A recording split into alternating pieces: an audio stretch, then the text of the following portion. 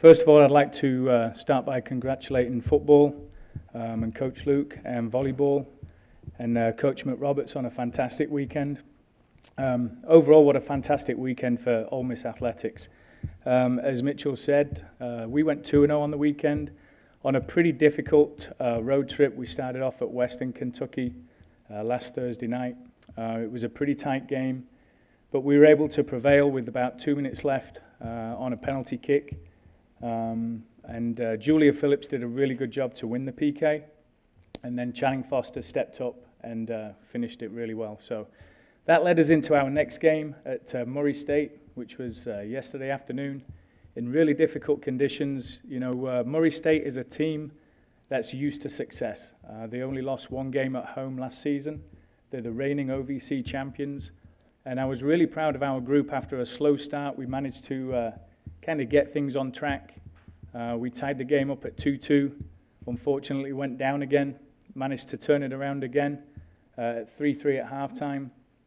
And then just regrouping at halftime and kind of trying to settle the players down a little bit. We came out the second half and did really well. Ended up winning the game 5-4. And again, I was just really, really proud of the way that the players continued to keep the composure in a very physical game. And we ended up going 2-0 on the trip. So a really good trip for us. 5-1 on the season. Looking forward to taking on Long Beach State at a neutral site at SMU in Dallas on Thursday.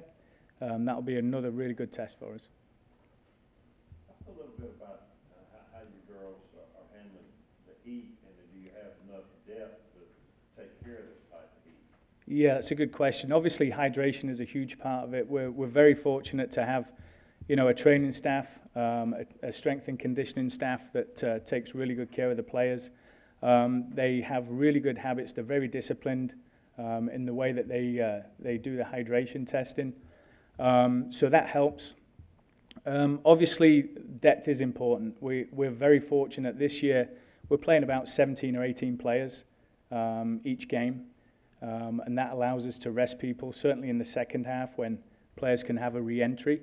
It makes things a little bit easier on the players that are getting most of the minutes. So the rotation's working quite well.